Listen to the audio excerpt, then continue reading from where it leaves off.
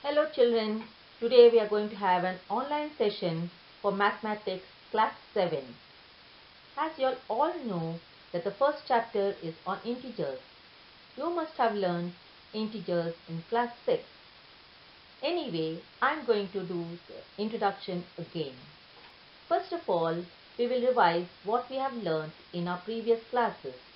You must be knowing what natural numbers are. Natural numbers are the set of counting numbers like 1, 2, 3, 4, etc. till infinity. Next, you must know what are whole numbers. All natural numbers including 0 forms the set of whole numbers. Finally, we will study about integers. Integers are the set of whole numbers including negative numbers. We should now know what is the need for studying integers.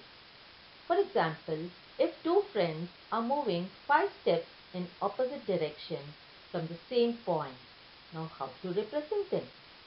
So we take the friend moving in the right direction as +5 and the person moving in the left direction as -5.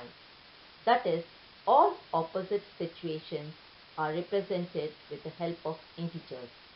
We will take a few more examples. Profit is represented by plus positive sign and loss by negative sign. Above is taken as positive and below is taken as negative. Now, how to represent integers on a number line? You can see the figures drawn below here. All the numbers which are towards the right of 0 are called positive integers, and all the numbers which are towards the left of 0, they are all called negative integers. Now we will see some of the properties of integers.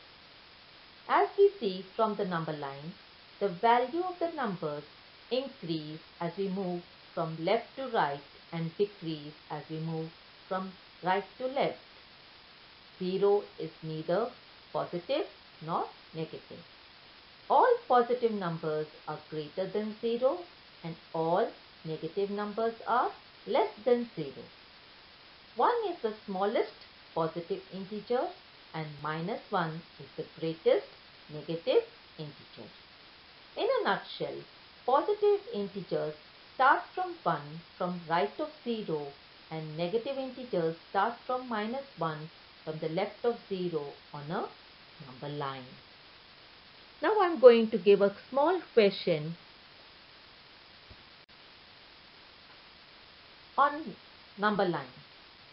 See, I have drawn one number line on the board and it is named as A, B, C, D, E, F, G, H, I. And if D is 0, find the integers for which the other alphabets stand. Now, some more or a little more we are going to study about integers, addition and subtraction of integers on a number line. We know when we add a positive integer, we move to the right of the number line. When we add a negative integer, we move to the left of the number line. When we subtract a positive integer, we move towards the left, and when we subtract a negative integer, we move towards the right. It is all for now.